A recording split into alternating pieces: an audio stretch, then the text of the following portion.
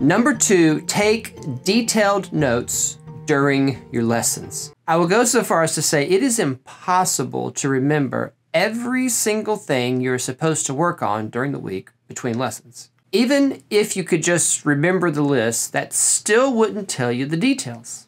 For example, you might remember that you were supposed to work on your bow hold, but what exactly was it that you were supposed to improve about your bow hold?